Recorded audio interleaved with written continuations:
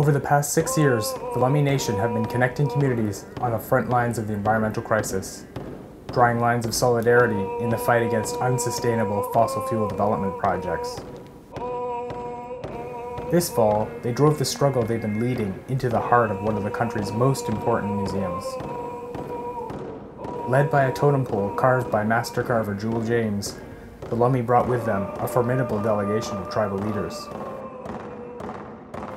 This was a special and unique opportunity where a major museum was offered as a platform to celebrate the role Native people play as protectors of the earth. We love to be an ally of the totem pole journey and want to contribute to raising awareness and building alliances. There are not enough directors who understand the moment and the narrative shift that's needed about Indigenous cultures, about Indigenous peoples, and how we are big players in the struggle to save Mother Earth. The Lummi and their allies set up an exhibit that was aimed at setting a new standard for other museums to follow. 200 museum directors and decision makers were in attendance for the opening of the exhibit that coincided with an international museum conference. This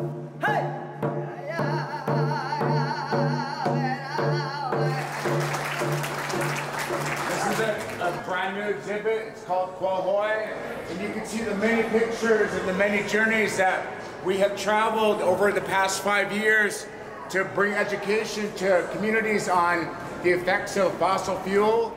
Visitors learned firsthand about the important role the telling of history plays in shaping culture and public perception. This here is so culturally relevant. It means that we're being heard. Our voices are being heard, like they should be for the first time in a long time. And I believe it's very clear what this totem's message is.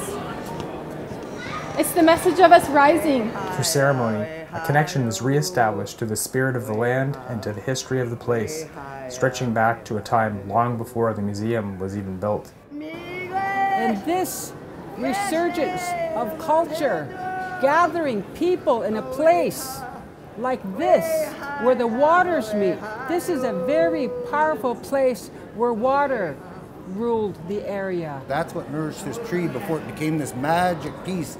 And I won't say art because it's a story. It's history.